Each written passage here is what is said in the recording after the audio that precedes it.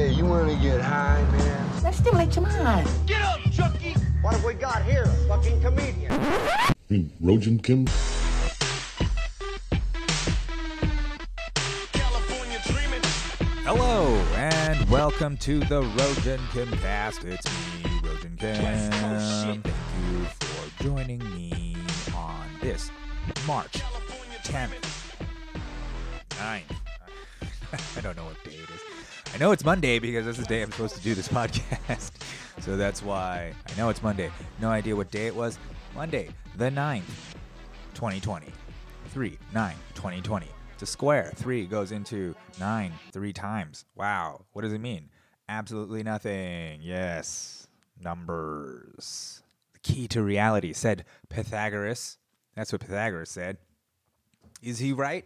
Well, I mean, oh, geez, sorry. So I'm trying to scoot up, and my dog Badger is under my desk. So now I have to use my desk like 2 feet away from the actual top of it. So I'm just bending over. I'm like craning over to, no, I'm exaggerating. I'm fine. What is the nature of reality? That's what, we've got a real doozy of a show today. I wanted to tackle, what is the nature of reality? I think we can do it I have to try to do it in under 25 minutes just so I can maintain my data plan. Maybe I should just, God damn it, should I just buy more data?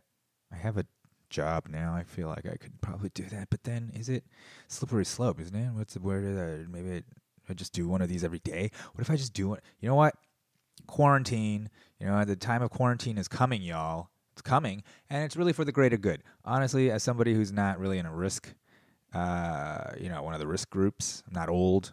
Man, 80 plus, if you're over 80, your shit is like 10, 20%. You're going to die. So in an attempt to save the boomers, save them. Let's save the boomer, because coronavirus is real, It's not going okay boomer, it's going KO boomer, you know what I'm saying?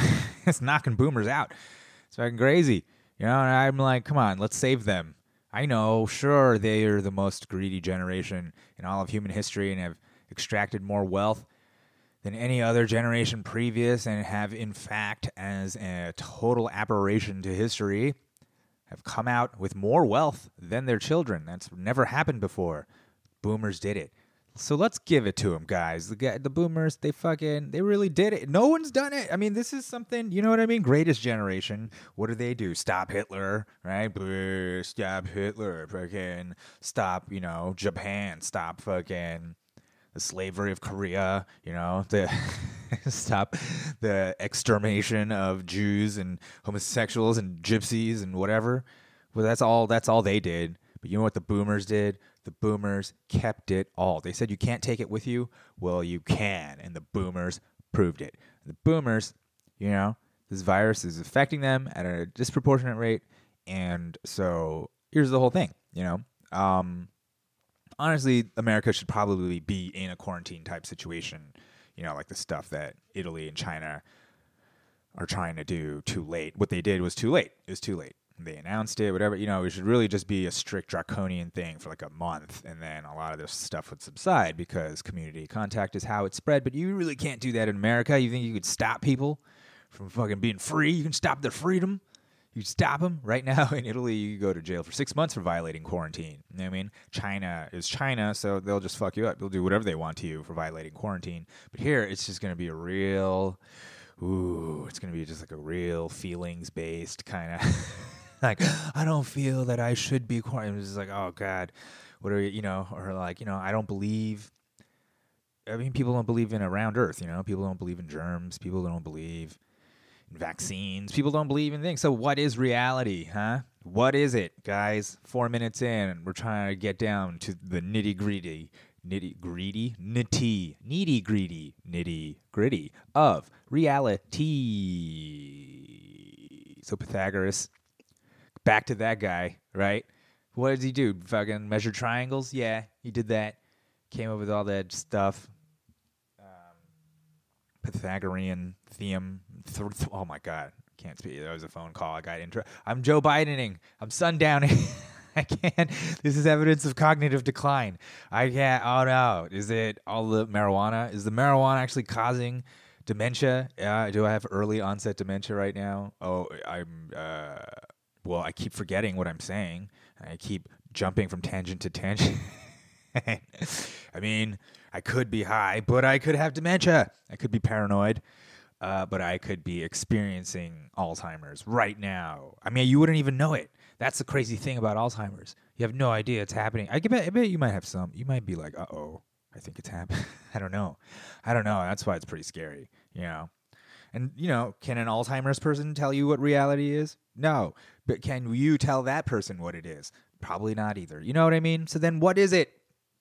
Reality, I mean, then that makes sense why we got to use numbers. Numbers, we got to have a basis, a reference. Please, let's just agree on some stuff, like 1s and 2s and 3s and all that stuff. You know, we can agree on that, and then we can argue about all the other shit. And that's what Pythagoras said. He also didn't eat beans because he thought they had souls in them, like little human souls. You know, so you can't win them all, right? Can't win them all. Speaking of winners, Reality Winner. Do you know who that is? That's her name. Reality Winner. Reality Winner is a whistleblower who leaked a NSA, or at least she's purported to have leaked an NSA document to The Intercept that showed proof that Russians, not clear if it was the government or Russian nationals, were attempting to hack our software company that did election data. You know, so they gave it to The Intercept, and then of course, I guess under the Trump administration or under the whistleblower thing, you know, she violated the law. They got her. The weird thing is, okay, this could be like proof that, you know, the whole Russiagate thing. I mean, like, why aren't the Democrats? I don't understand why this lady is in jail. Why is Reality Winner in jail? Why isn't she lionized? Why isn't she a hero of the Democratic Party? Why aren't they holding her up, being like, Trump put her in jail because she had proof that this whole thing, you know, that these that Russians hacked our elections. She's got the proof, and she tried to leak it, and then now they're punishing her. Like, why didn't they go with that? Like, what? It seems like the perfect thing to back up your case. Plus, she's a woman. You know, Trump's like grabbing her by the pussy, and so we could be like, so why isn't she a hero? I don't understand. And I think it might have to do with the fact that, despite the fact that there was evidence that some Russians, not sure if it was the government or not, were hacking a software company, it just wasn't enough. Right? Why wouldn't they just throw that? Why wouldn't that be part of the evidence? Could it be because the NSA actually reported that it was only moderately confident that the Russians were hacking us? You know, that the Russians would actually influence us? You know, could that be why? Maybe that's why, you know, because if they actually did use her as a hero and you examined what she did, and then it would actually undermine the narrative. Could that be why? Is this lady in jail because she is not helpful? Like, she would be a hero. Free! Remember Chelsea Manning? Chelsea Manning was supposed to be a hero. Remember Bush put her in jail? You know, Obama kept her in jail. Obama freed her after 7 years. I guess after 7 years, he was like, now justice can be... You know, like, you know, because she was Bradley back then, became Chelsea in solitary confinement, essentially. Fucking held her naked. Naked and solitary. Standing, you know?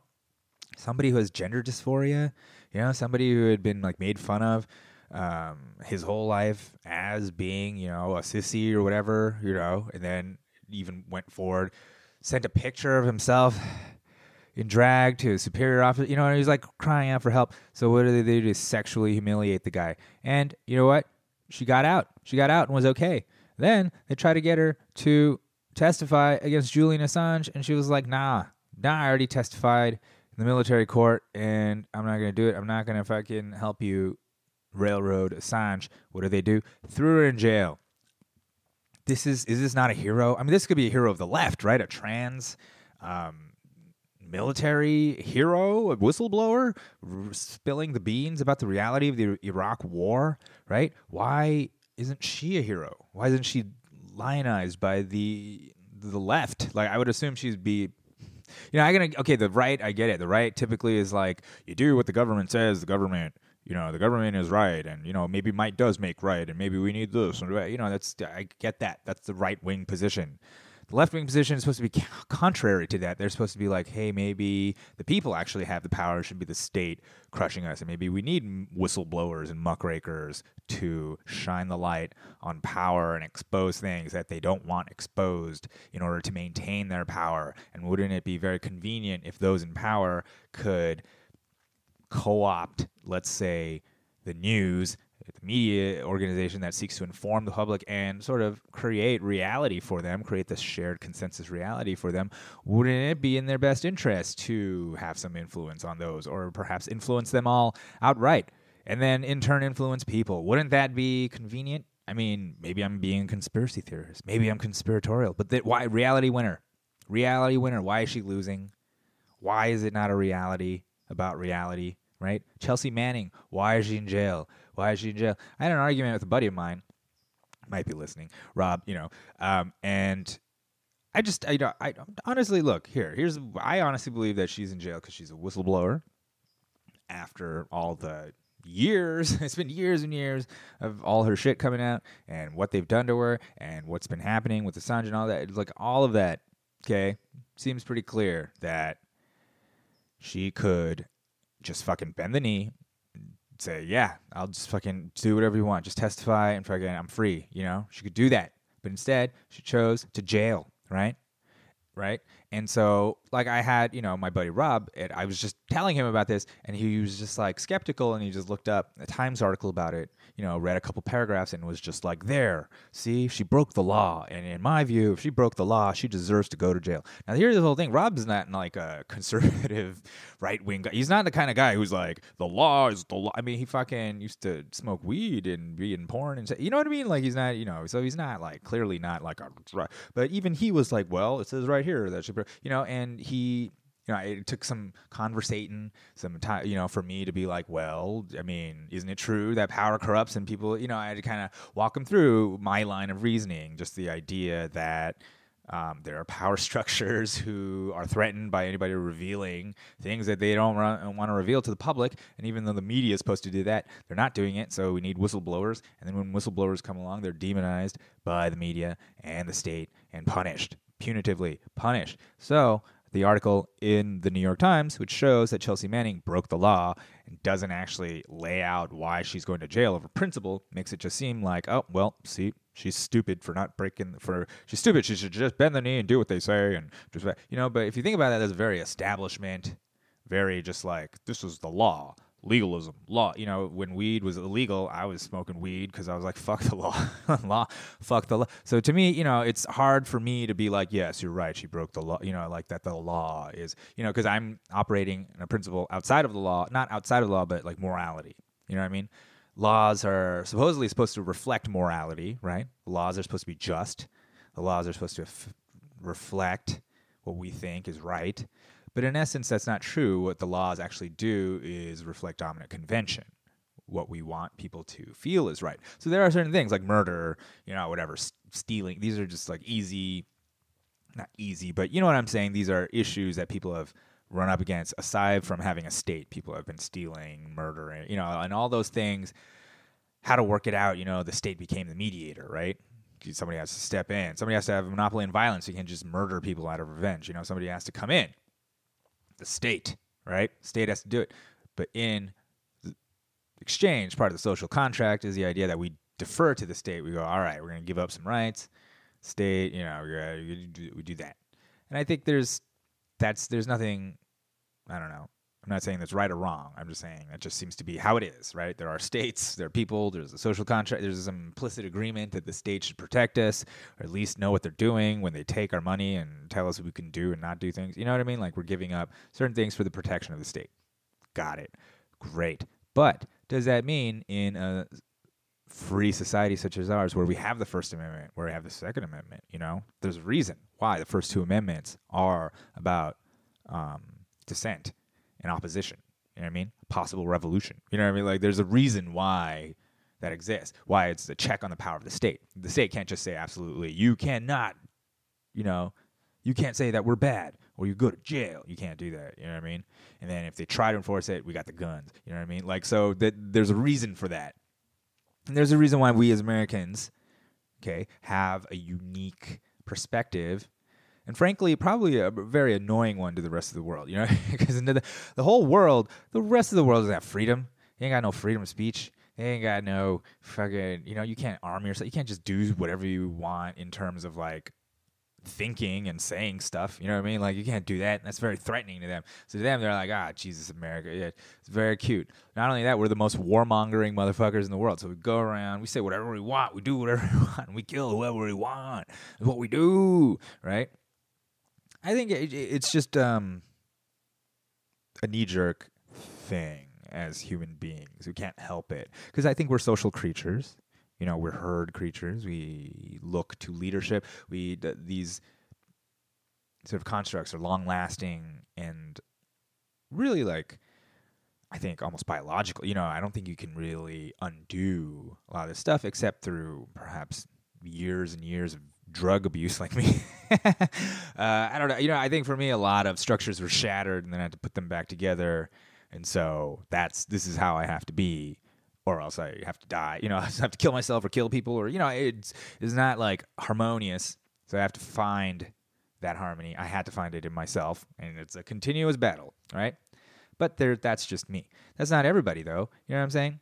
Like, I remember when I was telling my aunt and uncle about my dad and how he left my stepmom and how he just fucking up and left her for this younger woman, whatever. And it was fascinating because both of them, my aunt and uncle, who are not close to my dad, in fact, have every reason to be sort of take glee in the fact that he ran off with this younger woman or whatever. Like, I had every reason to just kind of be like, the fucking guy. You know, like, even them, I remember in the moment when I was telling them, they defended him, you know? They were like, well, maybe, you know, it's like, maybe your dad, maybe your stepmom was like kind of like going after your dad's money, and that's why he had to like get out. You know, maybe she was kind of like, you know, she was like, they're like kind of coming up with alternate theories as to why he left the house, opposed to the young pussy one. You know, like maybe it wasn't young pussy, and maybe it was, you know, and it was just like, what? You guys even talked to him or my stepmom? Like, I just talked to my stepmom in person and she told me this whole story. It's like,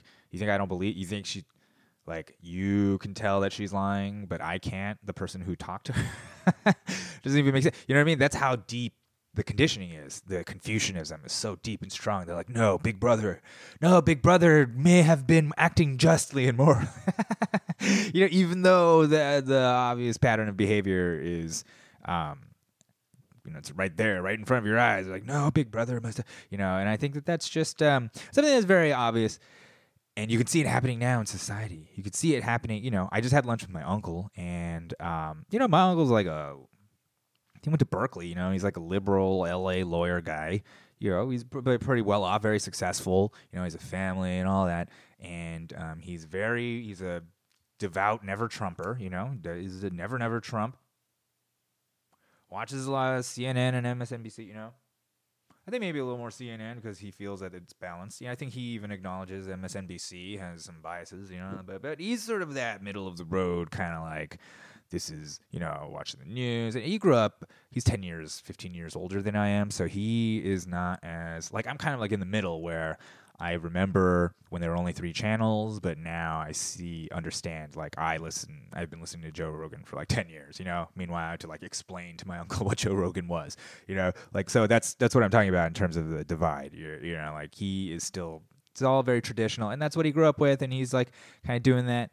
And it's just very interesting because, you know, I think the typical argument he might have is like, Trump is bad, and then somebody's like, Trump is good, and then you just argue there, right? So my whole thing is, I'll be like, yes, Trump is bad, and these are the reasons why he's bad. So then tell me why the other side that's saying he's bad is not going after him for that, you know? And then that kind of skews things. And then inevitably we start talking about war, which is very interesting. And then, you know, and I was just saying, you know, the only, I think, a good principle is anti-war. We can just kind of, let's just say, go on the anti-war principle. You know, you have to stick by principles, whatever. And then, you know, my uncle was kind of seeking to, I wouldn't say he was seeking to undermine what I was saying. He was saying he was seeking to understand, but in a way that is in the language of well, he's a lawyer, so there's a little sophistry in there. So he's just like basically trying to pin me into a corner and say that like, okay, well, what if you were here and you learned that over there in another country they were like amassing, and coming at any moment. At any moment they're gonna come and get you. You don't think that we should go get them? And I'm like, what? Right? I was just like, I mean, there's so many things we have to say is true. First, we have to say there's them, that this whole them thing is true, and that they're gathering, right? That's also true. They're mobilizing to attack us, that's also true, and that they're gonna come and attack us, and if they do, that'll be the end of us. Like, all of that has to be true. All that has to be true in order for me to go like, okay, fine, it was good. Because, the idea is that it was good. We went to World War II. This is the last good war. And then that's the war we all point to justify why we should keep going to war, because we can't let that happen again. We can't go in there, what if they're over there? But that's exactly also my point. It seems to be like a very convenient excuse to go to war and invade another country by claiming that they're going to attack you first. I mean, it's just very convenient that we are the ones attacking everybody else all the time. Right? I mean, we got attacked on 9/11, but that wasn't even a real military assault. That was a fucking terrorist assault. We weren't even prepared for that. So what the fuck were we doing this whole time, fighting the Cold War or whatever, when we got blindsided by terrorists, by just guys in a plane. So then we were like, all right, we got to fucking fight terror, war on terror. We're fighting terror now. So is terror gone? Nah, we actually created new terror groups and made it worse, and we're still, I guess, fighting terror. Which are we? I don't know. It's not clear. None of that's clear. So you're saying, it's the same language that during the impeachment the Democrats used. We're fighting them over there, so we don't fight them over here. That time was the Russians, which was the same excuse they used for the Cold War, for the Korean War. Right? Meanwhile, I'm sitting there. My cousin Han's there. My cousin Basil's there. They may or may not be listening. But Basil's he fucking went to war, and he was all fucked up from it, and I mean, he's okay now, but it wasn't the fucking best experience of his life, you know what I'm saying? I don't think he's like, yay. Yeah, I'm sure there's good stuff that came out of it. I'm sure he's not like, whatever. Like, he's okay. He's dealing with it. He's managing, but it was not easy coming back to this place after where, we sent him. You know what I'm saying? And it's hard for me to be like, yeah, it was good we sent him over there. And honestly, he's not dead or he doesn't have any limbs blown off, and he's not fucking, you know what I mean? There's like other people who are way worse off. He's not homeless. He's not gone, he's not gone for good. He's not fucking taking fucking fentanyl lollipops or trying to kill himself. He's not fucking dealing the way most veterans are, which is fucking being crushed and killed by our society, who just doesn't seem to give a fuck about them, and the economy doesn't really seem to want to help them, the VA, the state, everybody who said that we're doing this for right, we're doing this so that we're protecting, thank you for protecting us over here by fighting over there, but when you come back over here, fuck you, right? Like, what? I don't know. It's hard for me to be like, yes, war is justified. It's good when you see what's happening. Look at that. You don't think that this has an effect on the country? All these veterans coming back. You don't think these mass shootings? You don't think the sort of danger of having 20 years of war unchecked? You don't think there's any effect on society? You can't have guns and butter, they said. That was the thing they used to say. You can't have guns and butter because one's got to go. You know what? We were like, fuck you. We're going to do both. We're going to have guns and butter. We're going to borrow a lot of Chinese money to do it. Okay? Going to do it. All right? So that's why Chinese, thank you, China. Thank you, China, for delivering us into the 21st century with the coronavirus. We should be thanking them. Are you kidding? We're fucking barbarians, backwards barbarians. We've never been up to date with our fucking diseases, right? Fucking China, like they fucking way, God damn it, I forgot her name. Wei Xinglang. Fuck, Wei Zhili. Oh, I'm so racist. I can't remember her name. The lady who won the championship. The coronavirus won. Coronavirus wins. That's what the internet was saying after she beat up Joanna Jędrzejczyk. Coronavirus wins. You understand? After fucking Yoel Romero and Israel Adesanya put everybody to sleep by not wanting to lose, coronavirus wins. They lose. Coronavirus wins. God damn it. This whole time I wanted to talk about Biden, but it's almost 25 minutes. Jesus. Here's the thing. So I guess, What was I talking about? Nature of reality? Yeah, I don't need to be talking about Biden. Look, the whole thing's going around right now. Biden, cognitive decline. Is he sundowning? Is it dementia? Is it? I don't know. I mean, it could be. It seems like there's a lot of evidence of it. A lot of footage. Doesn't seem to be any shortage of it. So it keeps coming, and the media is saying, no, it's the Russians. The Russians, this is propaganda. The Russians are doing it. This is it. And honestly, I never understood what gaslighting was until like now, when the news is telling me that what I'm seeing is not a poor old man trying to struggle through a sentence, but a stuttering problem and editing. Is it editing because there's actual just running footage, and not even from like, PragerU or Fox or whatever? I've been talking like CNN and ABC. I'm talking about footage from just a few months ago. Okay, there's a lot of footage, guys. There's a lot of footage, and every time you say Russia, every time you say Russia did it, Russia, it's just not effective. It's like the boy who cried wolf, right? Or, of course, to be politically correct, the non-binary youth who cried canid quadruped. Oh God, I mean, this is why Trump won last time. This is why he might win again. Okay? I mean, there's a good chance he might not win just because everybody thinks he's going to win. I mean, that's really the only shot we got now, okay? Besides coronavirus taking all the old people out, okay? Those are our only shots. The economy crumbling because of coronavirus. Man, it's a rough one. God. And here's the whole thing. The meme war hasn't even begun, guys. That's the whole thing. A lot of the fucking establishment, centrist type people, the sort of middle of the road, conventional squares. They're squares. Let's just squares. You know what I'm saying? Like the squares. They think the meme war started. They think this Biden thing is a meme war. It's not. It's just footage. It's just footage. It's not even. It hasn't even begun, guys. The meme war hasn't even begun.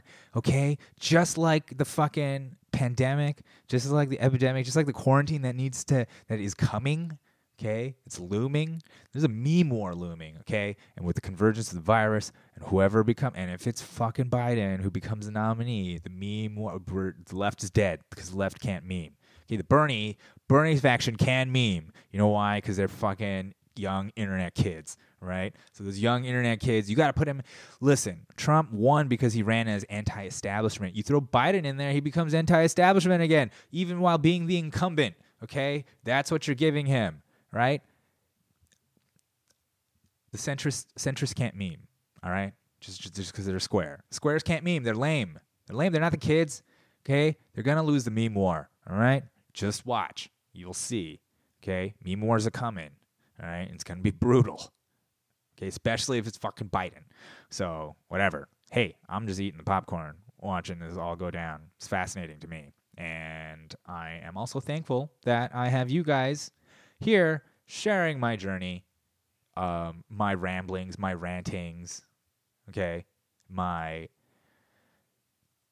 tenuous grasp on reality. I mean, to anybody who's, fucking somebody who listens to CNN all day, I'm a crazy man, an insane but whatever, man. That's just because you don't, I don't know, listen to podcasts or look at independent media. You know what I mean? It's just, I'm one of millions, who see this shit. So, anyways, one day, hopefully, a few of those millions can come over to listen to the old Rojan Kimcast. What do you say, huh? About a couple thousand or so, or 100. I don't know. I got 12. It's fine. 12,000, 100,000. What? 1,200,000. That's 1.2 million. Anyways, we don't need to do math anymore. Andrew Yang's gone. Okay, guys. Thank you so much for joining me on the Rojan Kimcast. The deal. Follow me on the Twitter, the Instagram. Follow me on Facebook. Follow me everywhere. Hound me. Find me on Stitcher, Apple Podcasts, Spotify. Pass this shit along. Pass it along. Tell people about the stupid podcast. Oh no, I'm doing it. Biden again. I'm sundowning. Sundown Kid. Bern, Cassidy, and the Sundown Kid. I want to use this title. I'm going to do it. Okay. Thank you. Bye.